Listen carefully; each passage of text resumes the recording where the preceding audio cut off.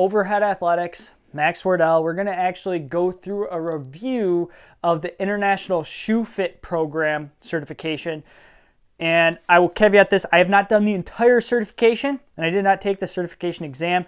The program is broken into 3 courses.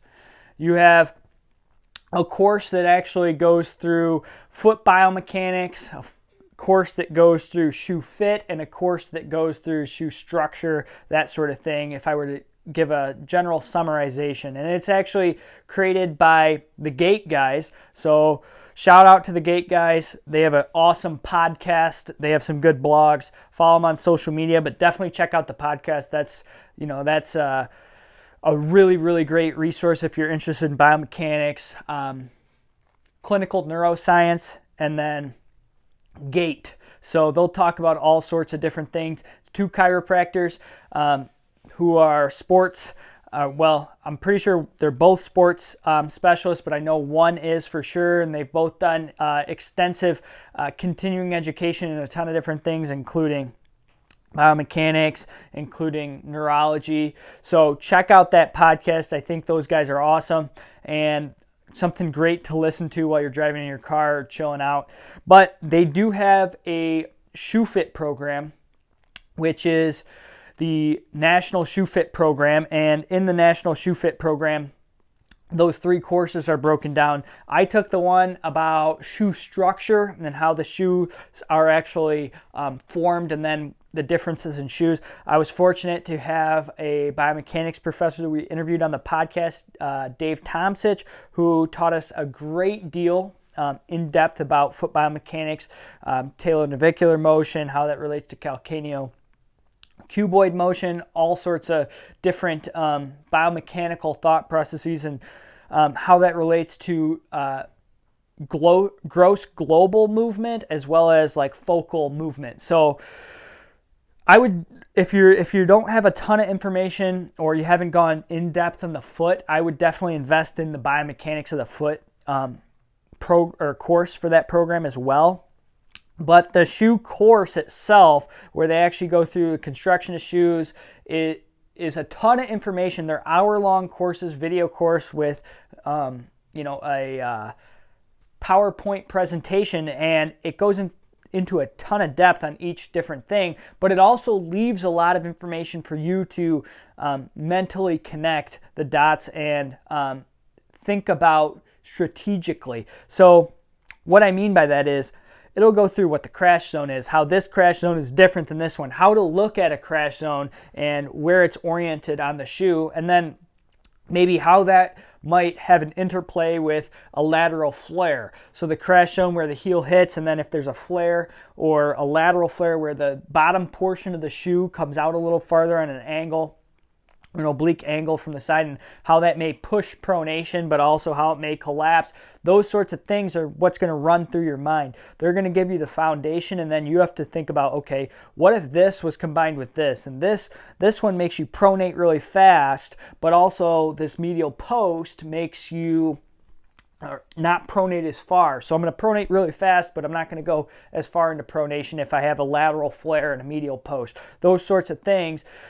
Talking about the heel counter and all sorts of stuff like that, which is very, very useful information if you deal with the human body. I use this information when I'm actually working with athletes who are baseball players. They're throwing. So how does that shoe affect their foot stability when they actually drive off the mound or when they land? And I think this is a necessary component. They have the course for medical professionals, and they also have a course for like shoe retailers, which is if you're a coach or you're someone without a ton of depth of knowledge on anatomy, those sorts of things, you might want to check out the retailer version of the course. But if you're a medical professional or whatever, I recommend the course. It's like $100, approximately $120, something like that. And for an hour course, you're probably going to want to watch it 4 or 5 times to get every piece of information out of it, because they move very fast, but they also cover a ton of things. And when I go through a course like this, what I'm considering and what I'm thinking about is, okay, here's the information, but then how does this information relate to this type of foot? Or how does this type of shoe, when it has this other portion of the shoe in a different way, how does that relate to foot biomechanics or ankle biomechanics or hip biomechanics, or I might think of a patient or an athlete that I've had in the past and how putting them in a certain type of shoe could alter how they move as they actually throw the ball or as they walk. You could go through the course, watch it 1 or 2 times and get the information, or you could go through that course, pause it at different times, or even just let it continue to play and think about different types of shoes, and then maybe have to rewind or go back through it a few times, which is the way that I've gone through it, and I've found it to be very beneficial. I also think taking notes on it would be very useful as well, because if you're not familiar with shoes, especially running shoes, you're not going to necessarily understand all the terminology, and so detailing and writing notes on all the terminology could be something that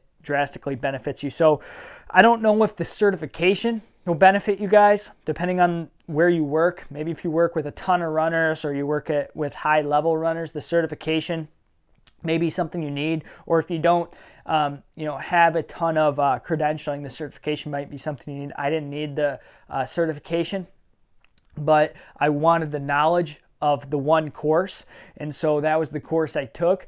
But I wouldn't be surprised if I went back and took 1 or 2 other courses, and so they go through sizing and fitting the shoe and that sorts of thing. Whatever your guys' perspective is as you go through the course is going to change what you get out of it. If you want to work at a shoe place that sells shoes, running shoes and fit shoes, you might want to go through the entire program. If you're just going to go through it and say, hey, I have a guy that'll fit the shoes, knows what he's doing to fit the shoes, I just want to understand what this particular individual needs, you may only want 1 or 2 of the courses there. And if you want to understand how to assess the biomechanics of the foot, and then how that interplays with the type of material as well as the structure of the shoe, you may want to take multiple of the courses or even the entire certification. So I believe that there's the 3 courses, which are about $100 each if you buy them all together, and then you have to pay an additional $100 to take the examination to become certified. So $400 for the entire thing, or you could buy individual courses like I did for $120 a piece, or you could buy the entire course package without the certification test for $300. I don't know that the certification test is needed for a lot of individuals, but if you work in the shoe store, or like I said, if you work with high-level runners or something like that and you want to add some credentialing behind your name, then you might want to consider taking the certification exam. If your goal is to get the knowledge, then you might want to take 1 or 2 courses or all of the courses and not worry too much about the exam. I would also check out the Gait Guys podcast if you're unsure, because they go through a bunch of different things, biomechanics, shoes, everything on the podcast. It's called the Gait Guys, or the Gait Guys podcast. And Ivo and Sean over there are very, very knowledgeable and are definitely experts in the field. So if you're questioning whether this has, a depth of knowledge to it or a ton of information, it definitely does. That's not the question. But like I said, each course is an hour-long video, and so it's nothing where you're going to be quizzed and that sort of thing. It's an hour-long video, which is basically a seminar. So they've given a seminar, and you're basically paying your money to get the virtual format of that seminar. And even though it's a bit pricey, $120 or $100 for an hour, like I said, I've watched the thing 4 times, and I'll probably watch it a 5th time to get all the information out of it. And it's something that you're not going to necessarily find in another place. You're not going to find that level of analysis of shoes from the biomechanical perspective that they have in anywhere else. So yeah, you can learn about shoes, but you may not learn about it with that specific perspective or in that depth in another free resource. You can try, and I recommend learning about all the different types of foam and that sort of thing, which there's a ton of free resources if you Google them. I think that the $100, yes, it is a bit pricey for that hour-long lecture, but it's hard to find that information anywhere else. And if you split it up with a buddy, which is what I did, I had a couple friends go in on it, you break it up, it's not that expensive. You might buy it for your clinic, something like that, $10 for 10 different people, and now you've got all can share and watch the lecture. So that's what I recommend. I will see you guys in the next video.